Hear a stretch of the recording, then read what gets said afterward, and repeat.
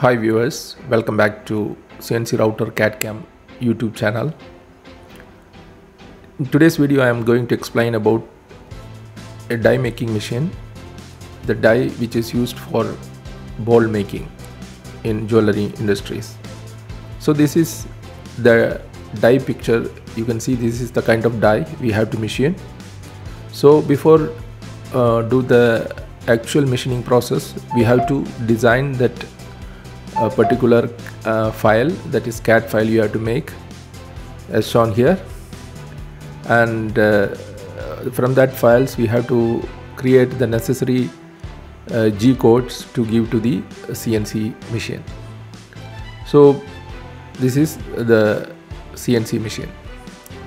So before seeing the demo how this machining of die is done, we will first see the ball making machine.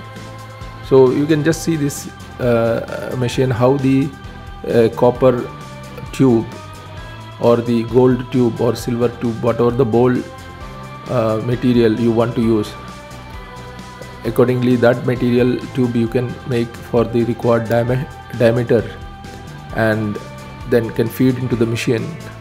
When it go through the die with punch effect, the ball shape will create and it will be pushed outside, so step by step. So that this is the ball making machine. So the ball making machine have two main features. One is just pressing the copper tube and other one is pushing it out. So these two things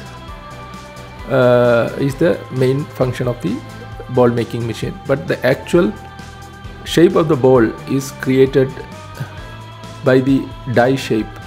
So you can see the copper tube is pressed between two die pieces. So the shape of the die will decide the size and shape of the output balls, whatever the ball we are going to manufacture.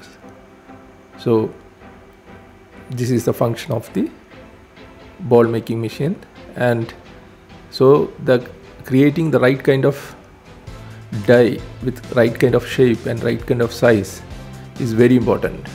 So it can be done with solid machines. Solid machine have that variety of application it is used, and this is one of the application, that is die making.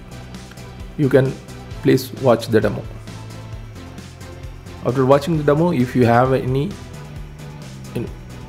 comments, you can comment it below, and kindly subscribe this channel for this kind of information regarding CNC router and CAD/CAM softwares.